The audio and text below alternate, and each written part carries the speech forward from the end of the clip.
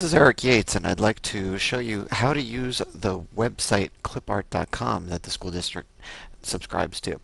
Whenever you're in the district, if you go to schools.clipart.com, you'll be automatically logged into this fabulous resource for making our lessons and presentations look wonderful. I'm going to go ahead and type a search term in the keyword area here. Since I'm a pilot, I'm going to type airplane, hit enter, and see what comes up. Lots of neat images here. I'm going to go ahead and click on the thumbnail of an image that I would like to use. Do I see any on this page?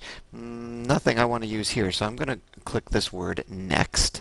That will take me to another set of images. If you look here, I can see that I'm looking at number 31 to 60 of 3,756 images. Loads and loads of them. Let's see what I can find here. How about something like this? I'm going to go ahead and click on that thumbnail. Now you see a slightly larger version of the image. This table down below is very important. It gives me many choices for selecting different formats.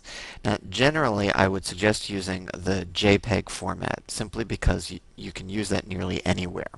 However, if you're an active smartboard user and you use images frequently in Notebook, PNG with transparent background is a great format to use because you never get that sort of white rectangle around the image.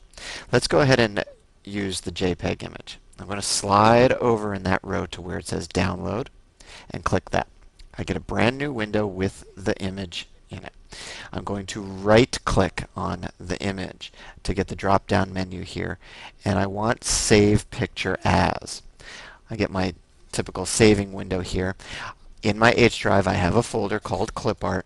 You should create something like this so you can save all of these images. I want to name the picture. Right, and I want to click Save. Now that picture is available for use in any program. I can use the insert function in Word, Excel, Publisher, or even Notebook to bring that picture in. We'll take a look at how to use pictures in programs in some other short videos. Thanks for watching with this one.